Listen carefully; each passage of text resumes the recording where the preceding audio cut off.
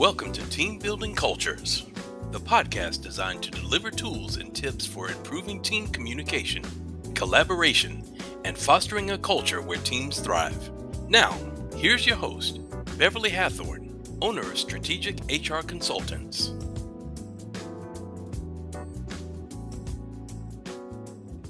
Hello, and thank you so much for joining another episode of Team Building Cultures. I'm very excited today to be speaking with Ms. Kerry Ann Powell. Kerry Ann is a global business strategist, speaker, and champion of small and medium-sized businesses. Kerry Ann's varied experience of over 20 years as a Washington, D.C. attorney, lobbyist, and fundraiser positions her as an authority of what it takes to strategically succeed while confronting difficult obstacles. It's wonderful. Kerry Ann, I'm so excited to speak with you today, and I'm so thankful that you took some time out your busy schedule to join us. Beverly, what a joy to be here. Thank you for inviting me. I am excited about our conversation. Yeah. Tell us just a little bit about being an attorney and lobbyist in Washington, D.C. What was that like? That sounds exciting. Well, that was quite exciting. I right out of law school, got a position at a public interest law firm. And while I was doing that, I got a chance to sort of, it was really exciting because one of the first cases I worked on, as a junior attorney. So I didn't do, I wasn't standing in front of the Supreme Court, but was a case that we argued before the Supreme Court, and I was able to be in the gallery while we were arguing it. So, it was a great season of my life. I enjoyed the law very much. And it was my career was always focused on constitutional law. Then when I went into being a lobbyist, I focused primarily on, various different things, but free trade, various different things around those topics. But yeah, it was an exciting time. And then once I finished with that, not as I finished, there was an opportunity to help to be a fundraiser for the Martin Luther King Memorial. They hired me to sort of lead that effort. And so I did that for a couple of years. I was like, oh, well, I'll do that. I'm going to get back into the law. But after we, raised the $120 million, built the memorial, I was like, it's been a little long. And I went straight into my business. So it's been a journey, and I've really enjoyed all the different opportunities that I've had during the career. But one of the things I really do love is helping business owners and leaders in corporate being able to thrive in business. Okay, well, that's wonderful. And I definitely can see how you would be successful, particularly at the fundraising, because you're clearly a very bubbly and interesting personality, so I can see how you could talk people into giving you money. Give me some money for your purpose. Yes, very good. So, and a lobbyist. Yeah, a lobbyist would require the same personality. You've got to convince people to see things your way, so. That is very true. That is very true. Yeah, that's awesome. That is really awesome. So today you're going to talk to us about some powerful strategies to ensure a leader's ability to take control when their team is in chaos. You're going to talk to us about secrets to integrating strategies into repeatable systems and processes. And I'm really excited to hear the powerful strategies that leaders can use to motivate high-performing teams to step up. So, yeah, let's just kind of start there. What are some of the strategies that leaders can use to motivate and drive and get behind their teams and get them to, move towards the goals? Well, Beverly, one of the things that I often say is, there's sort of 8 components that I often look at as a part of our methodology when we're working with leaders and organizations. And, at the core of it is, leadership, what we call inspired leadership. That's one component. And the other component is rockstar teams. And I like to look at sort of inspired leadership and rockstar teams as being really one coin. They're just 2 different sides of that one coin. And so if you are feeling like your team isn't performing up to snuff, up to par, and that you have hired a good team, they're self-motivators, they're qualified and all that good stuff, then I would first say, and no one likes to hear this, but I would first say, take a look at kind of how you're leading. Because if you're not leading very well, it's very difficult to get a good team to work at peak performance. Now, if for some reason you're looking at your team and you're thinking, well, you know what, actually, I didn't hire very well. I hired individuals that maybe are not self-motivated. They aren't necessarily looking to do something that's bigger than themselves. Then that's a different discussion, and it's worth exploring your team a bit further to sort of figure out how you can either, transition folks out and get, a different team in, or maybe it's possible to be able to grow your team into the kind of team you want them to be. But some of those fundamental things around self-motivation, self-determination, wanting to work for causes that are higher than oneself, those are more internal things that you really can't necessarily get into someone who doesn't already have it. So I would say first, assess your own leadership style. If you feel that you did a good job in hiring, because most people, when they hire, they feel like they did a good job, right? Although I have worked with companies where I was working with an executive of a company, and she just, we were going back and she was like complaining about her team at that particular time. And I said, so tell me a little bit about like the team you had before. So we sort of did like an archaeological dig as to kind of, okay, some of the team before that and the team before that, right? And all the different hires that you've made. And it turns out she realized, she's like, you know what? I actually am not hiring well. And the reason why was because she was actually taking on people who had been referred to her by people who she looked up to. So she didn't really feel comfortable saying no. And that was a pattern over her entire career, where she would hire people that some of her mentors or people that were a little bit above her would say, hey, take a look at this candidate. And she would bring that person on board because she felt like she needed to. Yes. And then, and it would always implode, and she'd always feel like it was her. But then she began to realize, she began to think it was them. And then she realized it was her because she was hiring poorly. So that is one thing to assess. Are you doing something wrong in the way that you're hiring? But you also need to assess, are you leading well? So you can have the best, the best team possible, but if you find yourself not being able to lead, and look, leadership is one of those things, Beverly, is that we don't come out of the womb learning being leaders or knowing how to lead. And I think that's one thing that people feel a little guilty about, right? Just because you've been in a company long enough, or you're really good at performing a particular task, or you're good at, a technical particular role, so you get promoted all the way up and up and up, and the next thing you know, you're leading people. It doesn't mean that you actually have the leadership skills, but no one wants to say, I don't have those skills. So they don't want to go and sort of, learn how to be a leader, reading any leadership books, going to leadership conferences, finding ways to tackle, and even having someone in your inner circle who's able to say, see, how you did that right there, that particular behavior is not a good trait of leadership. A better way could have been this way, those kinds of things, because people feel a little uncomfortable, sort of acknowledging their own, non-strong suits. So I do think that, first assessing your own leadership, and I would say first assess how you're leading yourself.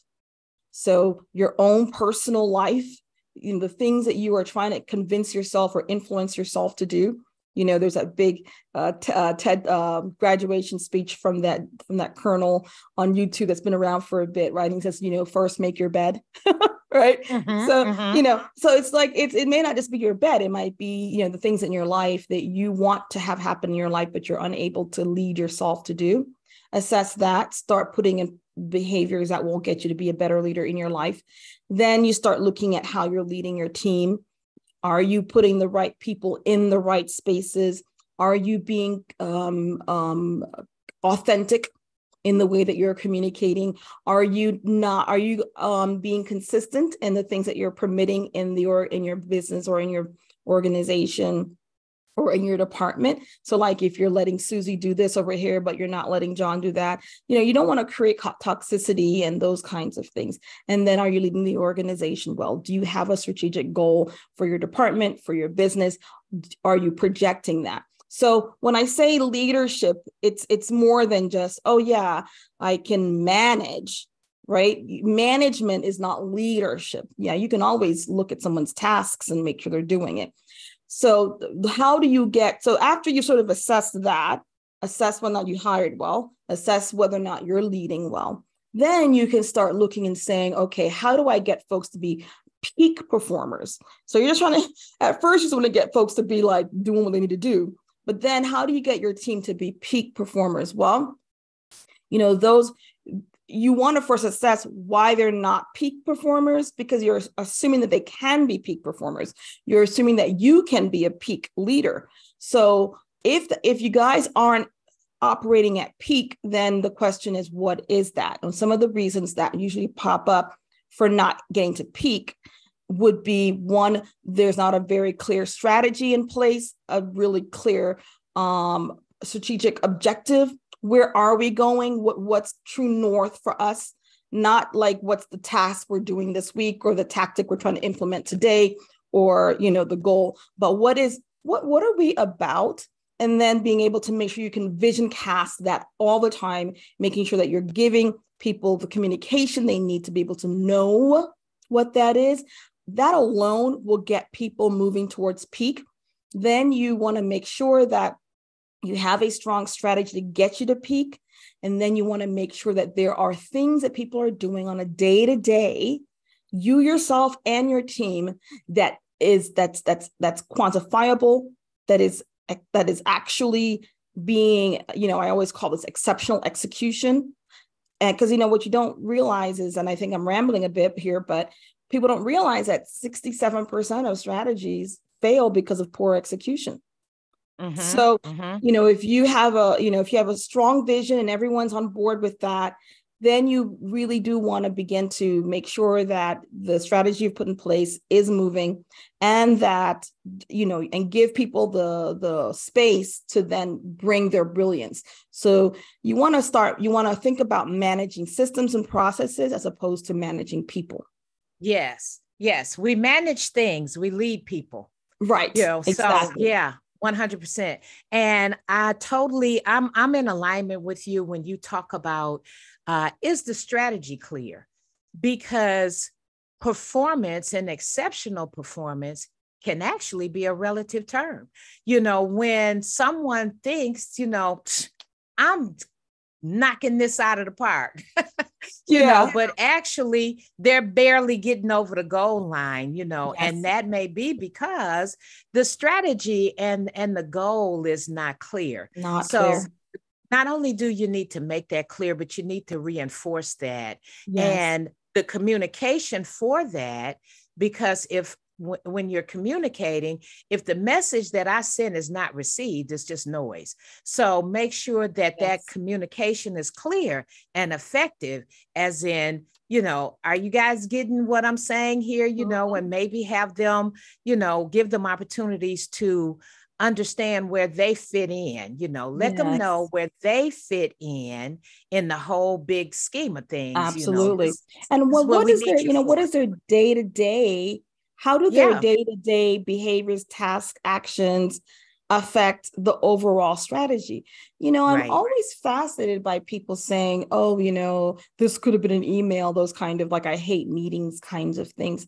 I often feel that a part of that is because, maybe the way that the meetings are being run isn't really that effective. And so, of course, people are like, well, why are we sitting here? There's also a whole concept around, so many people are disconnected from their day-to-day behaviors, activities, and tasks are so disconnected from, to the strategy that they themselves don't really see why they're even doing what they're doing. And so it's really important to communicate that. And you talked, Beverly, about being clear in communication. We have to acknowledge that people, there's two things around communication. One, people need to hear something like 12 to 15 times for them to be able to get what it is you're communicating. And so that's one thing, because think about many times that you've seen an ad and seen an ad and seen an ad, and then it's like the 16th time you saw the ad, you're like, oh, they're selling the product that I need, right? So, it takes a long time, many different ways. You need to be communicating many times. Don't feel like you're beating a dead horse, is what I'm saying. The second thing around communication is people receive information differently. That's right. So you may be like, I do receive information auditorially. So if someone's speaking, I would actually be able to get that. I also do receive information visually. But if someone's writing it, I'm going to be less likely to I'm more of a skimmer. And if I am going to then go into detail to read it, if I have to spend time reading, so I spent so much of my life reading cases and briefs, then I'm going to go into detail. And I always associate reading more with detailed reading. And so if someone gives me the read, I'm like, okay, in my mind, I'm thinking I have to put that aside to read it, right? But some people, I've got a good friend who, if you don't put it in writing, for her, it hasn't really been communicated. Like, you could have said it, she could have seen a picture of it, but until she actually got it in writing, for her, it wasn't really communicated. So if you have a vision, then what I recommend is put up pictures, put up graphs in the break room. And if you guys are remote, find ways to get that information, put it in Slack, those kinds of things. Continue to say it, right?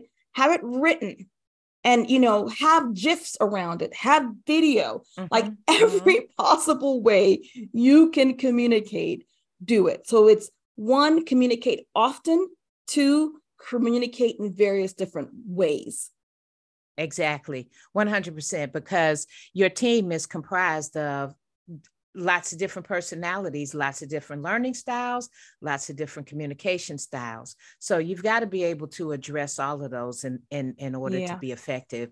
And I wanted to just briefly go back to one of the things you said about, maybe look at your leadership. On occasion, I've always prided myself on not being a micromanager. I'm like, no, I delegate. I trust my team. I give it to them and let them roll. I give them grace to fail forward. I always prided myself on not being a micromanager. However, I continue to lead team after team in the same way.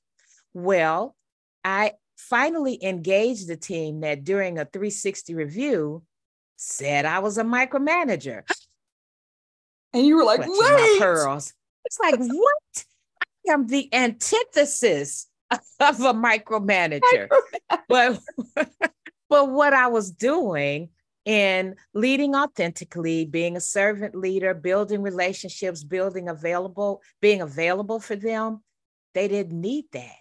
They were a highly skilled, experienced team. And I was leading them in the same fashion I had led my previous teams. Yes. And I needed to adjust my leadership style with this team to be more transformational and less transactional. I've never been authoritative.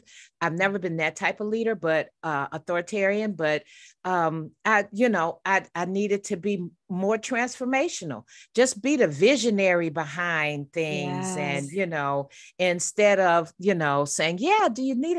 How's that going? Did you get that done? Do you need any help with that? Do you have the resources you need?" And they were like, "Go away." I got that.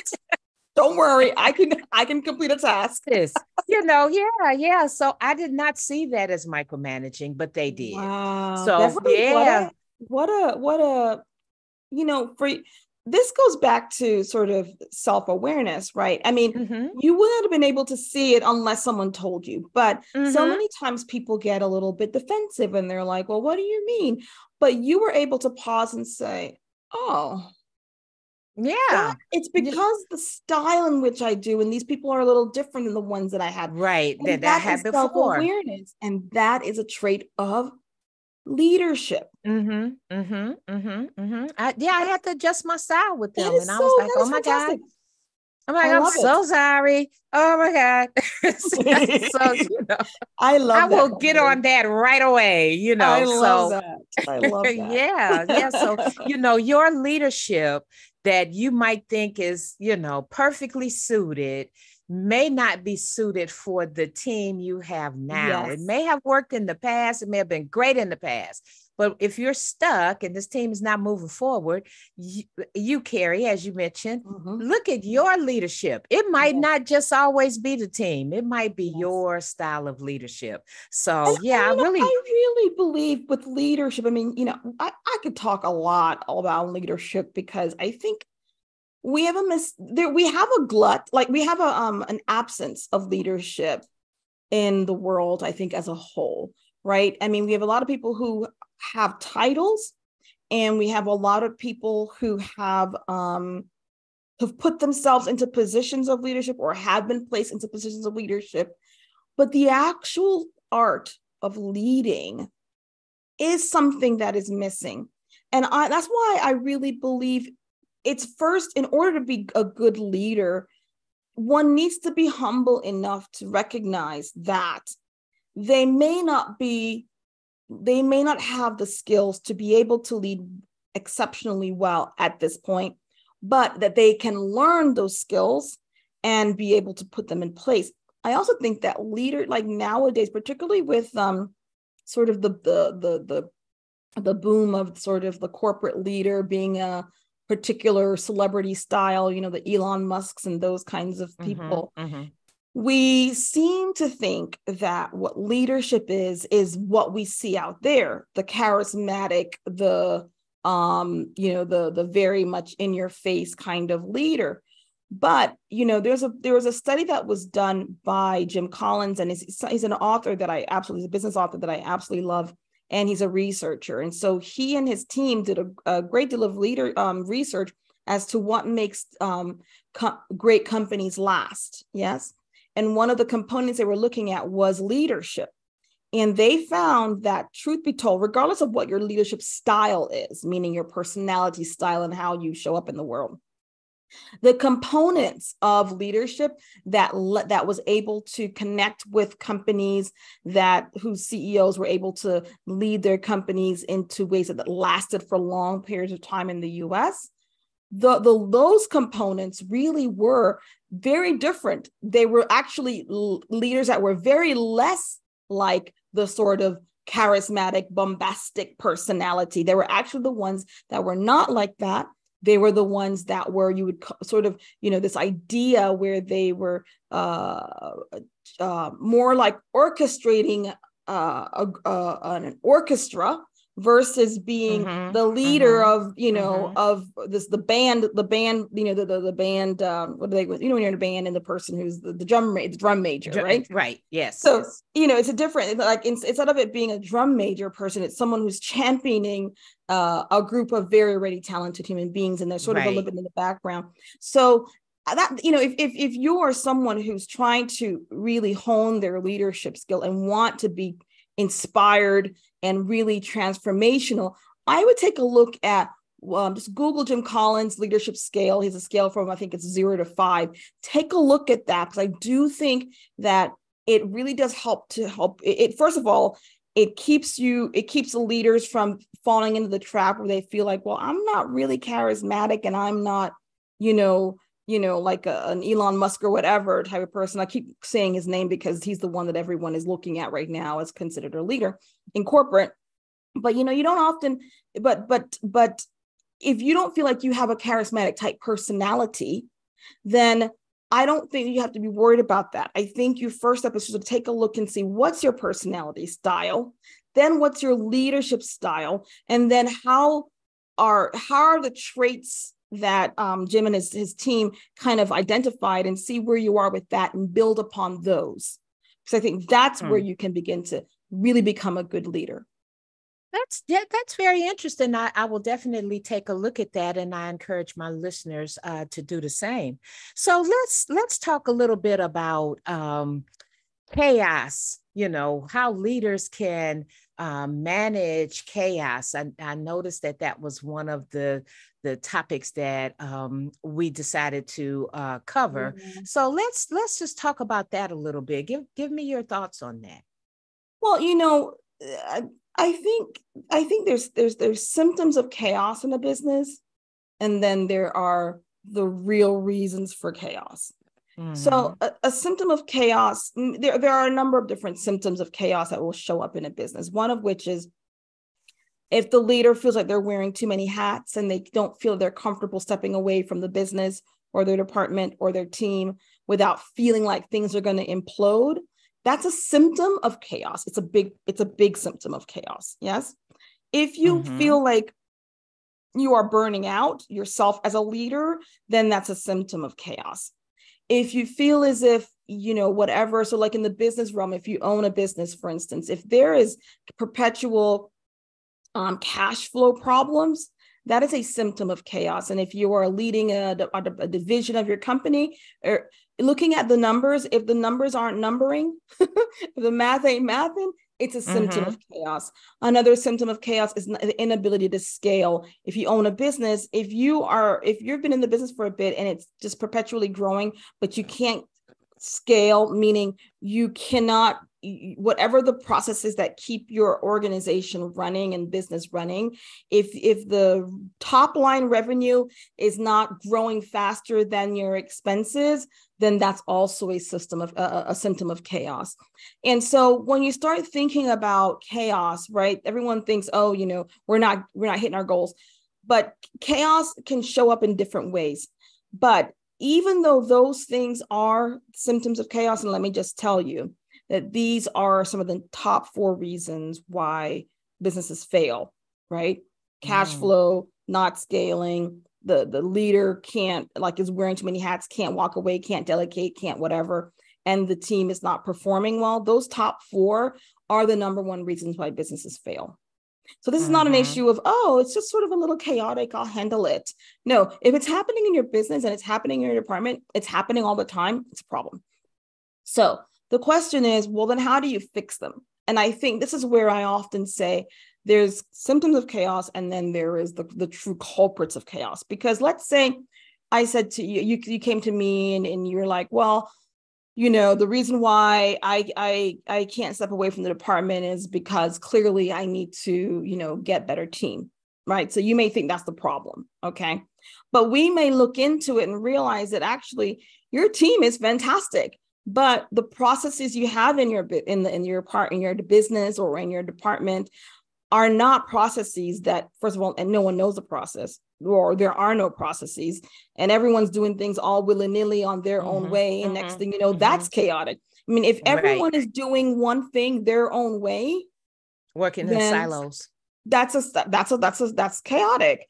So I think it's important to sometimes you as a leader are unable to truly to identify what the true culprit of the chaos is, because you may think it's one thing, but it might not be. It's kind of like, if you went to the doctor and you're like, oh, I have a backache, right? And say you went to the doctor and said, I have a backache. I think I know what the problem is. It's because, I was playing with my grandchildren. I was lifting up my dog, whatever. And next thing, my back hurts. So that's the problem. I did something wrong with the back. But, there are many other reasons why your back could be aching. It could be a kidney issue, right? You could be having a urinary tract infection and it's showing up in the kidneys. It could be a situation where you had a bite, right? There could have been a major insect bite and it's seeping into your back. It could be a number of reasons why your back could be hurting. But you went on WebMD and decided, oh, the reason why is because of this. And so now you're trying to fix that problem, right? I'll tell you one thing. I was training for a marathon a few years back, and my calf muscle, I was running up a hill and it something happened to it, complete, pain. I was like, okay. But then it started the pain started going away. So I was like, oh, maybe I just need to go to a massage therapist, sort of just maybe it was a knot, right? So I went to the massage therapist and, they did what massage therapists do. they started massaging into the muscle and like a whole hour of them digging deep and whatever. And it irritated me more. So I went to my doctor like a week later, and I said, oh my God, I'm training, blah, blah, blah. He's like, Kerry Ann, your muscle has been pulled. And that whole massage thing worsened it. Right? So I think first you want to identify what the symptom of chaos is in the business. And then you can probably identify what the culprit is, but I really recommend bringing in people to help to identify what the true culprit is. And that's one of the things that I do with businesses, actually. I go in and sort of, we kind of assess a little bit of an audit of what is going on. And based on the components that we have decided are the 8 components that are really important in, running a business or being able to get a business to thrive, right? And then when we do that, we assess and we sort of figure out, okay, this is where we are. And we kind of rank it based on fire to, okay, yellow, it's yellow. It's going to become fire soon. And then it's like, okay, this over here, it's a little problematic, but it's probably problematic based on the stage that you are. We can fix that over long term. And then that way we can be able to now say, okay, here's the issue. And let's start working on the big red ones first, and we start moving down the line. So it can be anything, is what I'm saying. A problem could be what you are experiencing as chaos, could be a result. It could be the symptom of something else. And it's important to not just jump right in and say, that's the reason why that's happening in the business, and we're going to just jump in and fix it. Because you know what happens with that? First of all, you're wasting a ton of money. I cannot tell you how many times. And resources. And energy, right? The whole energy of people, okay, we're here to fix that problem. That's the problem we're going to fix. And then when you realize that it doesn't fix, it demotivates the team because they're like, well, we've been working hard on fixing this problem. And then you realize the problem is not fixing. And everyone's like, well, what's wrong? And then you demotivate the team. And then you have all kinds of other problems. So I don't really recommend diving headfirst into chaos. But I think the first step is just to acknowledge that there's chaos, because sometimes people don't want to acknowledge there's chaos because they're like, well, no, everything is okay. Really, it's just it's like, the cost of doing business kind of thing. This is what we do. No. There's some problems. Yeah. And then begin to sort of say, okay, how can we begin to figure out what is the true cause of the problem? And then let's start looking at how we're going to fix it, and fix it. Just pick one thing. You're going to realize once you do a real in-depth look, you're going to realize there's a ton of problems, but you want to first just sort of pick the big red ones, the ones that are fire, that if you don't, it's like triage, Yes, exactly. It's triage. Exactly. And then once you begin that process, if you begin that process, it's actually probably better to get yourself a Kerry Ann Powell to come in and help you, a professional to come in and help you determine what the problem is. But if you go about fixing it yourself, then you might find that if you hit the right problem of the chaos that's causing the chaos, you might reduce other little smaller chaos down the line. That might take care of some other thing.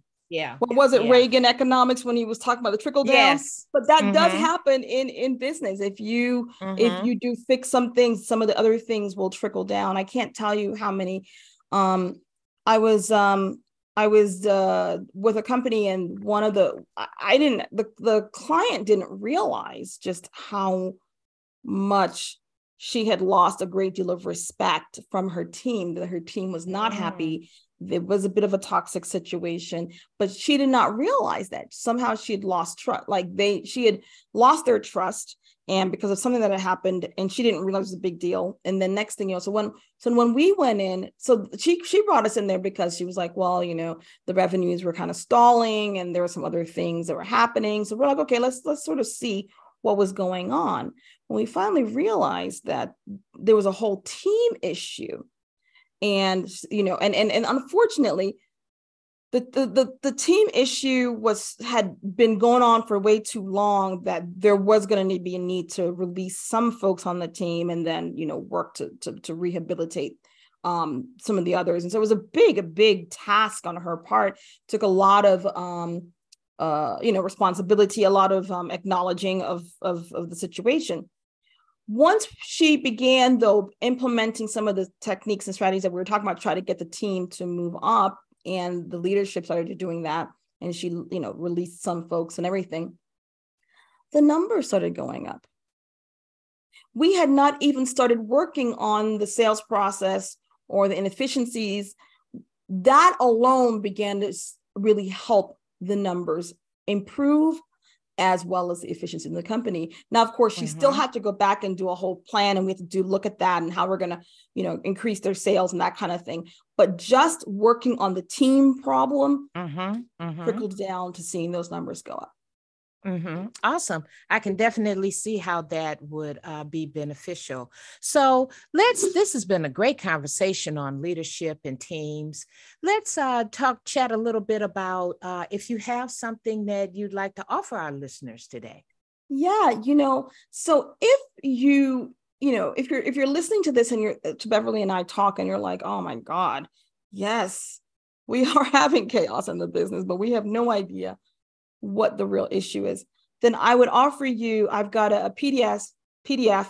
It's basically a download of all the work that we've done in the business around identifying what are some of the real possible culprits that could be causing the chaos in your business. So the title of it is The 8 True Culprits Causing Chaos in Your Business.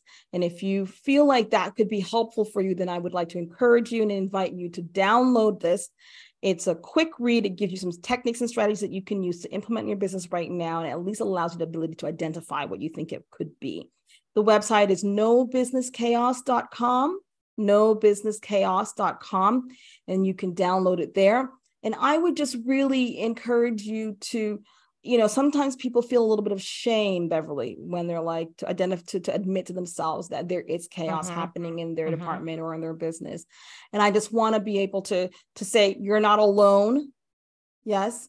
This is not like, you're not like, the only leader that's having a problem with this, but leadership requires you to step up and to acknowledge it and then begin to address it.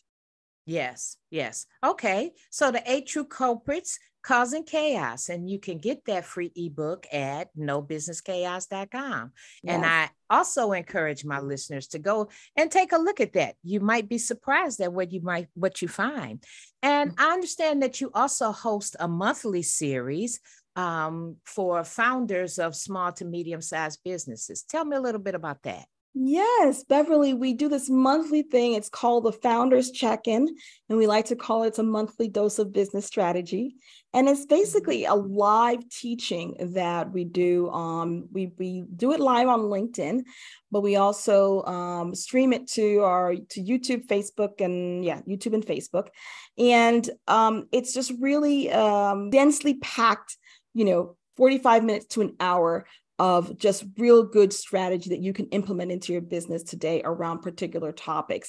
And so starting into the fall, we're actually going to start, bringing on guests that are, very on specific topics. Like, this month we did how to execute exceptionally. Month before that, we had a guest around AI and how to implement AI in your leadership and in your business. We're going to be having some financial folks coming in next fall. And so it's really, important topics that each leader can be able to take away tactics from and implement them in their business, not just sort of a philosophical conversation. So it's if you're interested in being a part of the invitation list, you do have to register, definitely. So we don't want to just to sort of be all, accessible for everyone. We want people to be able to ask questions, and be able to have some level of intimacy in the space. So if you are interested in learning more about that, you can send us an email, at hello@trafalgarstrategies.co, hello@trafalgarstrategies.co, and let us know, hey, put me on the invitation list, and we'll be happy to do so that the next time we have our next ones, we have them the first Thursday of every month. So, we usually start sending out invitations about 3 weeks prior. Sounds awesome. Again, I will definitely check in on that, and I encourage my listeners to do so as well. So this has been such wonderful information, Kerry Ann. It's been just really a jam-packed session with you. And there might be some people out there who want to connect with you. So how would they do that? Well, you can, find me. I'm on LinkedIn a lot. So if you're on LinkedIn, send me a private message saying, "Hi, Kerry Ann. I was listening to Beverly's show." So for sure, I love people to just sort of connect in a more meaningful way. I'm a human being. So send me a message, connect with me on LinkedIn, and we can go that way. You can also send an email to hello@trafalgarstrategies.co, and we could definitely get in touch if you'd like to schedule a conversation. I'll be happy to do that. If you just want to, be on our email list, definitely you can do that by going to our website at trafalgarstrategies.co and signing up for our email list. So there are many different ways that you connect with us, but we're here to be able to help businesses thrive. We recognize that running a business and being a leader can sometimes feel like you're managing a chaotic tornado.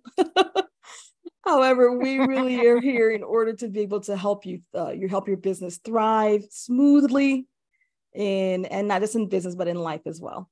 Oh, wonderful. And I can tell you what you just said, like as a business owner, sometimes it just gets crazy. There's so much going on, and you do everything except the one thing that you do. The one thing that you do, I'm an HR consultant, but I'm often an accountant, a marketer, I do everything except the one thing that I do. So I'm going to take a look at the Jim Collins leadership scale, and I'm definitely going to be checking in with you. I would love to be on that founders check-in, if nothing but a fly on the wall, just to hear what you guys talk about. Because I think that there'll be some knowledge drop there, definitely strategies that I can utilize. So thank you so much, Kerry Ann. This has been a really great conversation. Really thank you for inviting me to be here. Yeah. I love what you're doing. I love your show. So this has really been a joy. Thank you. Awesome. Thank you so much. Have a great rest of your day. You too. Thank you for tuning in to another episode of Team Building Cultures. We hope we have delivered helpful and enlightening information to help you create your dream team. Join us next time